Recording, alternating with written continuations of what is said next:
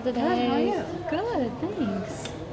What's the material that you use? I use brass and sterling silver, and all of my ear wires are sterling silver. 925. Yes. Yeah.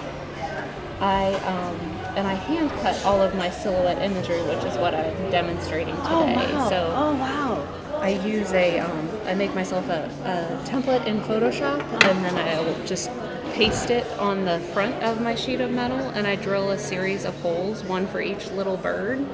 Wow. And then this saw blade feeds down in through the hole as my starting point, and then I'll just cut along the lines to get each little. Wow. And what is your razor that you use to cut? It's a jeweler's saw blade, and so it's actually got teeth along this front side. And so I'll just, if you have a minute to hang out, I'll just feed it through. And like almost like a thread. Yes, they're very, very narrow and a little bit brittle, so they sometimes break. I'm trying to not break too many today. Well, that's interesting. You have to get it with the right thickness and everything. So I'll just kind of cut along the outline there.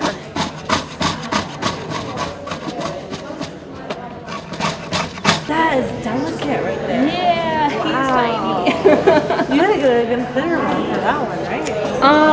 The blade I use is actually the same size for each one. And it can cut, like you see these little legs. Oh my gosh, It can cut those tiny little delicate legs. It's just the scale of my template is a lot smaller. Like see these little birds there? Like I'll cut those with that same blade too. How do you cut off the excess? I didn't bring an example, but it would be the same thing. I would start from the outside as opposed to feeding my blade through the middle. So I just use the same blade. The same blade. Yeah. The blade is generally correlated to the thickness of the metal that you're using. So I can use the same blade to cut the same metal thickness. Does that make sense? Yeah. It's not very heavy. They're not very heavy because they're hollow. Like you see the construction here, so it's just these thin sheets of metal that kind of give the illusion of something really big and bulky. But change what happens. It just makes it happen a lot faster. I see. Yeah. So, kind of catalyst. So that's the first color, and look what a pretty color that is. Don't you love it? Now I don't stop there. Yeah. I just did this one. And this is a single one that will be a pendant. Well, yeah, that's kind of cool. It's multicolored. But this will be, well, and they are all multicolored. If you look at them, you'll see. Yeah. They all have usually 3 colors. Yeah. Then I can recolor that part to a lower voltage color. And, the colors are, they are what they are. So once the voltage colors, there's no going back. You can't go. Well, there is by removing the surface. But not through this. And then you can recolor it. And there are acids that will take the layer off, but I don't like anything that will eat titanium. I don't really want to work with. Yeah. So now those 2 parts have no color again. Yeah. So I'm going to put them back together.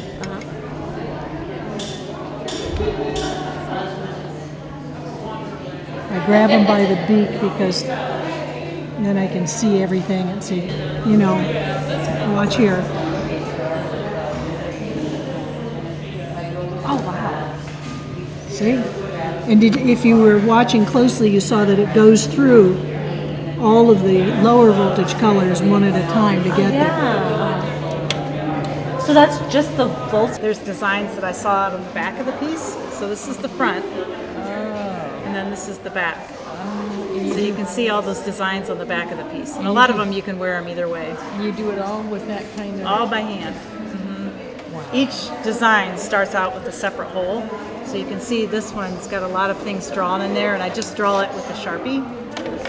And so on the back right now you just see a bunch of different holes that are on the back. And what I'll do first is slip the saw blade through the hole, reattach it to the frame, then I can saw within that area. I was trying to figure that out mechanically how you did that. So I just tighten it into the frame. It's just held in place with tension right there. And this is kind of like a wax that helps the saw blade work better. And then I literally just start sawing it out by hand.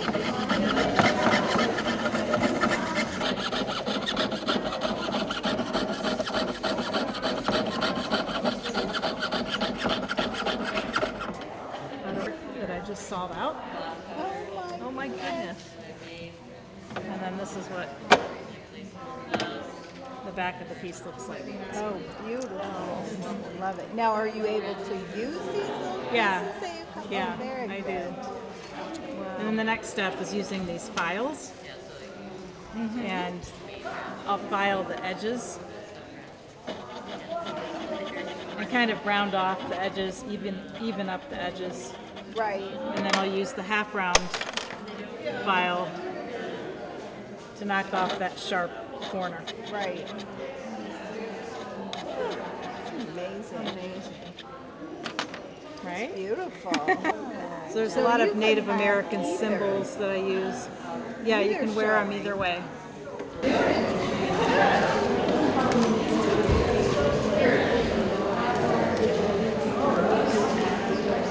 And I could paint these onto the glass, but I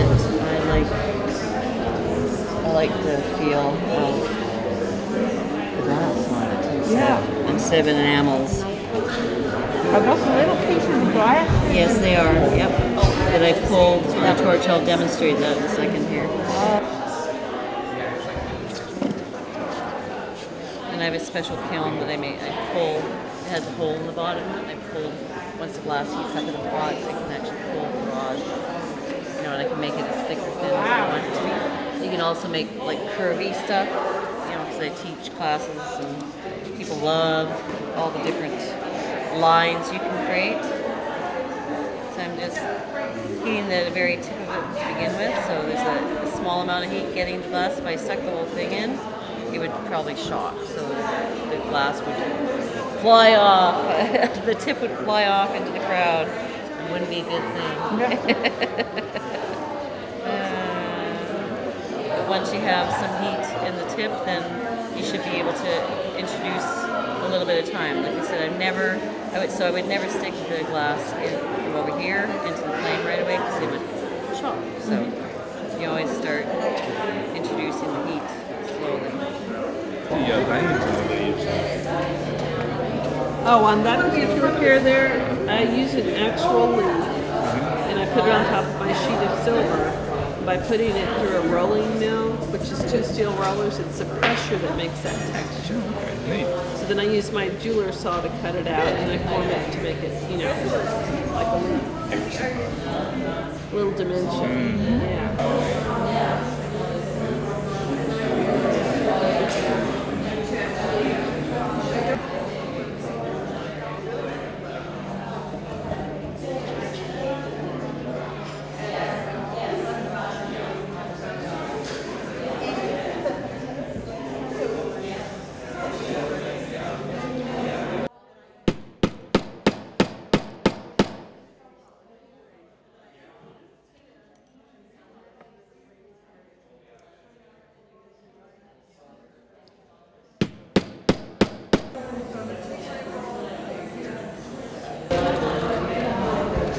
Did you see the leaves?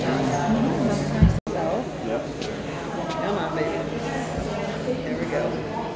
And then before I pick up my stamp, I'm just going to do it a little bit by the finger too. We're going to flip it over my tiny signature here. So we're going to stick my signature. Yep, very, very involved. So I'm just going to freehand this. Get your design printed on a transparency. You would lay it over your unexposed sheet. Actually, you would lay it ink side down. Yeah. And then you expose this in a UV light. So it's just a UV sensitive material. Whatever's under the black ink will not cure. Everything else will harden. Yeah. And then you can scrub away your black areas so that you have your impression ready to go. Actually thin sheet to wrap around the stones, and then I'll make the settings for them.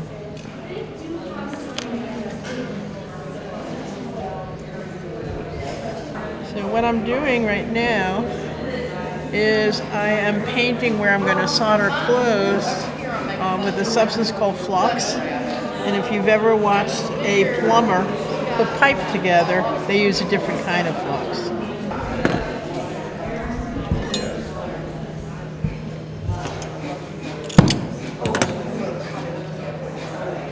You don't need a big flame for this because the metal's kind of thin. It's got metal. Yes. Legal pyromania. Are you making a ring? No, I'm actually making a bezel setting, which is the collar that holds the stone down on the piece. Oh. So this is a bezel around this stone. Oh. So to get from point A to point B, I shape the bezel to wrap around this stone, take the stone out, solder it, and when I'm done creating the piece, then I'll set it as the last thing.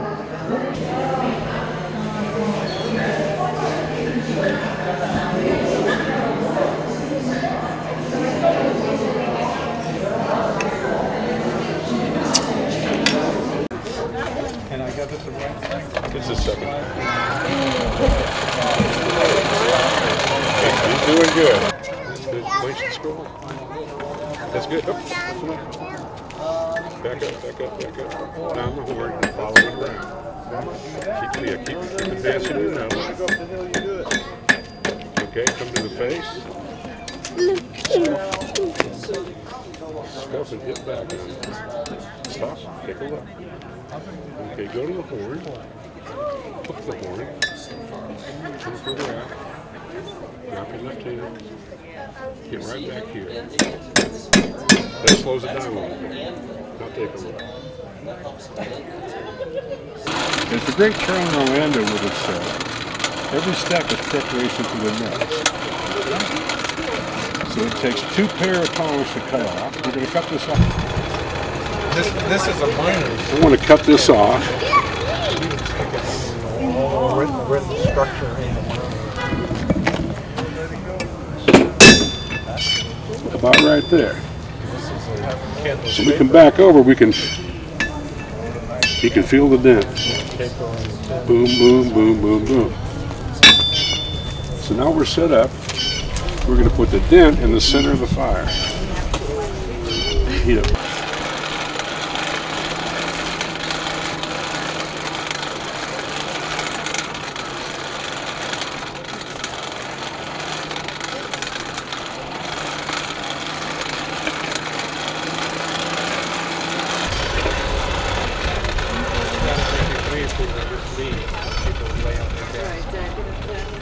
One of the customers said, these could be.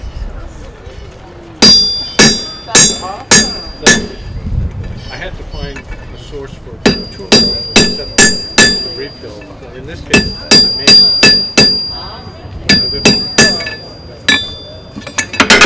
So I did find air conditioner tool. I like it here too. Yeah. Okay. So the first swing is right here at the very edge. And we roll it and we lift it. Great neighbors. That's the best part. He's the best group of neighbors in the world. Everybody has at least 10 neighbors.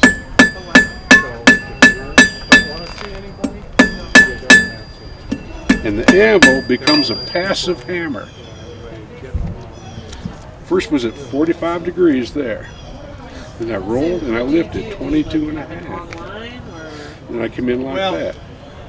Back to flat, roll it the other way, and it makes a short 3-sided point.